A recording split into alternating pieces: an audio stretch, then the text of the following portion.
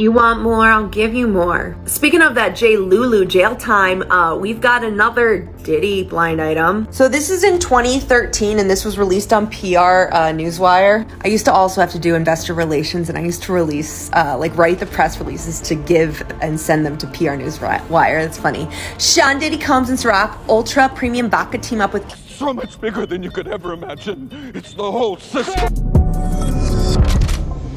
What's up, guys? Boy Benny. What is it that the authoritarian fears the most? I don't care if you're a king or dictator or a Marxist leader or communist leader. It is always the same thing. You fear the truth.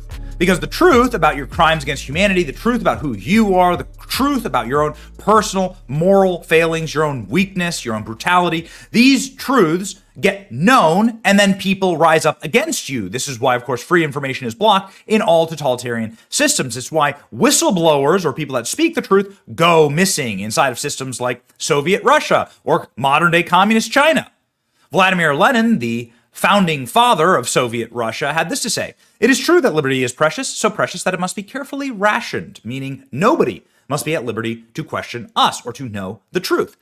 It is sort of with that table setting that we wish to talk about this very interesting little story that crossed our feed here seconds ago. Kylie Marissa Roth, controversial TikToker, dead at 36. So who is Kylie Marissa Roth? Well, I don't actually know, to be quite honest with you. I'm not on TikTok. I don't really know TikTok celebrities. It's not a platform that I particularly invest in for a lot of different reasons, but this was a TikToker that had a big following, that had 221,000 followers, 5 million likes, and apparently had millions more followers, but TikTok banned their account. Why? Kylie Marissa Roth, a TikToker known for controversial celebrity blind items, who started many of her videos with the famous catchphrase, "You want more, I'll give you more," has died at 36. It's a little strange for somebody who seems to be in decent health, right? 36 years old. I mean, you're certainly not supposed to die at that age. Kylie's sister, Lindsay, announced on Monday on Instagram, claiming the content creator died last week. "We don't know what happened yet." A little strange for the sister to be saying. "I know she touched many people with her humor, intelligence, beauty, gossip, activism, athleticism, and more. She had many gifts. If anybody is connected to Kylie, I'm here to talk and share memories." So, like, her family's completely in the dark as to how her sister died. Her mom also in the dark as to how she died. Jackie Cohen Roth also reacted to the news on LinkedIn, writing, "My daughter has passed away," but saying that they really don't have any idea how she died.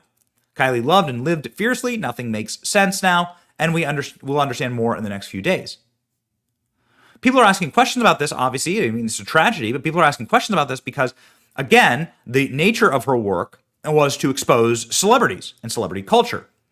Kylie's last TikTok, in which she talks about the irony of a cringe Tom Sandoval and JoJo Siwa both appearing at the Fox Special Forces, was posted last week. Currently has over 2 million views. Again, I'm not a big-time celebrity culture guy. You won't find, I despise Hollywood and celebrity culture, but there are some people who super get into it, right? And this TikToker was one of them. Here's the post from her sister here, got 9,000 likes, talking about how her sister passed away, and they don't know what happened. They're not sure what the hell happened. If you go through her account, what you can see, the deceased account, is you can see her with millions of views actually talking about, well, some pretty big name people, right? Noah Cyrus, The Rock, Timothy Chalamet, Kylie Jenner.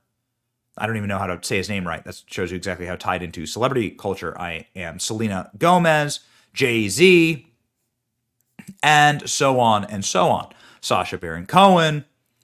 And so what a lot of this, what she talks about is effectively, sort of exposing what is going on right now.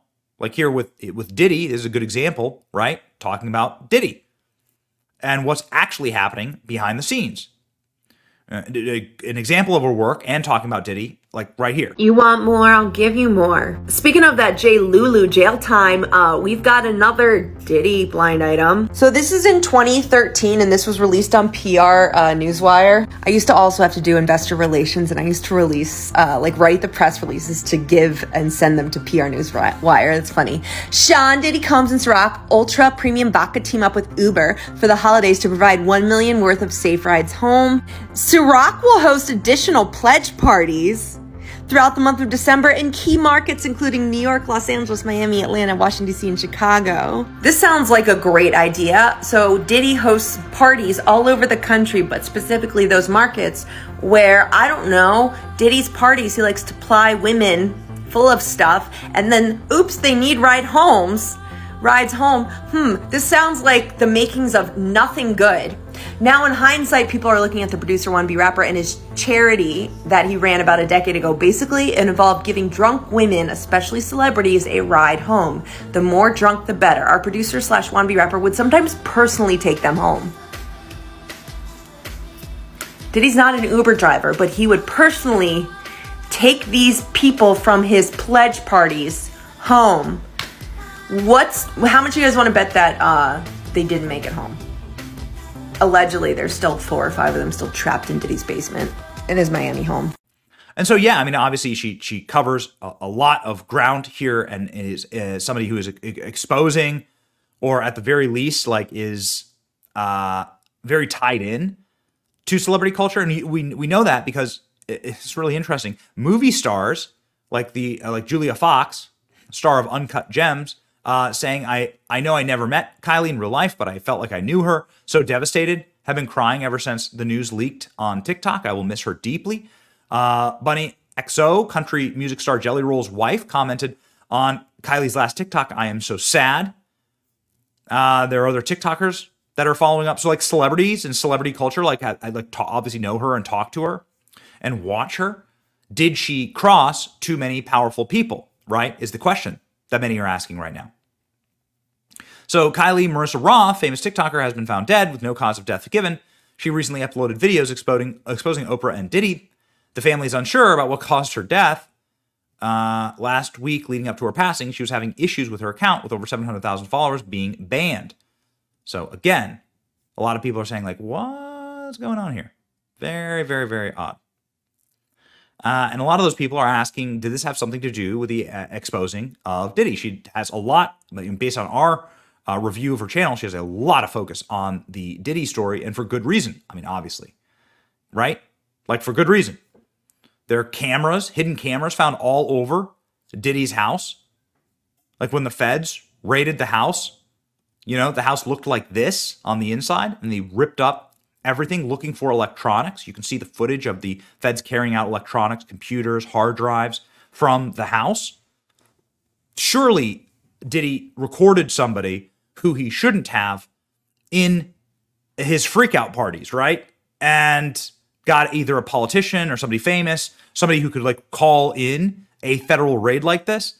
And that's what happened to this guy. Look at this. Look at the servers, the safes cracked open, and the electronics strewn about. That's what the feds were after here. So what are people who knew Diddy saying about all of this? Various rappers are saying, yeah, we knew what you were doing. You had a hard drive with all of these tapes on them, and you were trying to hide them, right? Check it out. But he needed to build a spot over there in Valley for his boy Puffy. I warn Keefy D to take his ass over there. There's no extradition laws over there. So I'm warning you now, Puffy. Take your ass over there. Reggie prediction. I know Puffy is smart enough, and he probably done already cleaned his houses. But sexual predators, what do they do? And we'd be like, damn, why? They treat their sex tapes like, yeah, remember that song, Me and My Girlfriend, that Pac did? What he was talking about? What was Pac talking about, y'all? And that, do y'all really know what he was talking about? For those of y'all know what he's talking about, he's talking about a gun, but sexual predators is what hold on to their tapes. And cops know that. So I wouldn't be surprised if some storages or some of Puffy properties be getting raided real soon.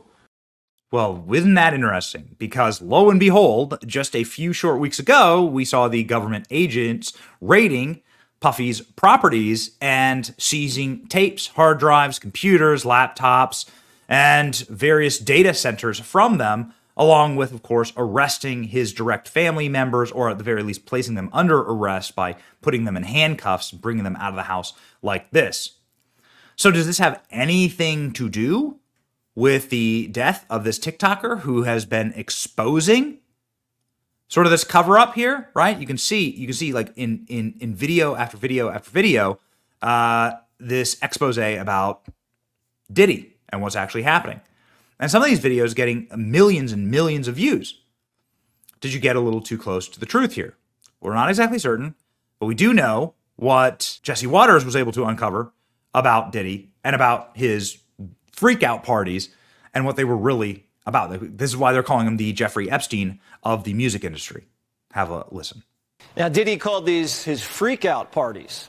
In attendance were celebrities, politicians, athletes, international dignitaries like British royalty, Prince Harry, and music label executives. Lil Rod claimed some of the biggest names in the recording industry sponsored these parties with sex workers, drugs, and underage girls. The CEO of Universal Music, Lucian Grange, is named as a defendant. So is the former CEO of Motown Records, Ethiopia, Habert Mariam, and others. Lil Rod says hidden cameras were in every room of Diddy's homes. Lil Rod believes that Mr. Combs possesses compromising footage of every person that has attended his freak-off parties and his house parties. Salacious tapes of Hollywood's biggest names, including record CEOs and politicians, doing drugs and cavorting with prostitutes and minors. The complaint argues that these freak-off parties were a business model.